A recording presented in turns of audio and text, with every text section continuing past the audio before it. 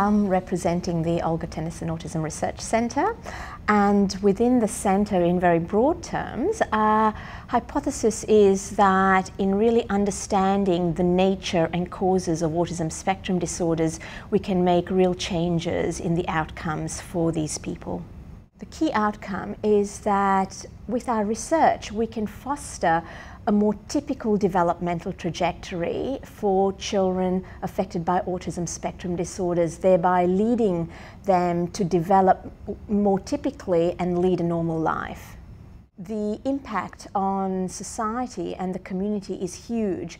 Firstly, by altering developmental outcomes not just for the children but for their parents who are affected by having a child with an autism spectrum disorder, which means that they can live more normal lives as well as their child.